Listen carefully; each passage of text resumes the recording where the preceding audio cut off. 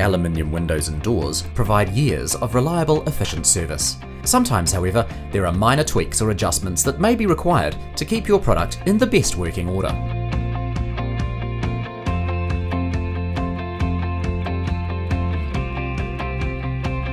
If your hinged door fails to latch easily or appears loose, you can adjust the striker plate. This can happen after you adjust the flush bolt. To do this, remove the screw covers with a pin or small screwdriver.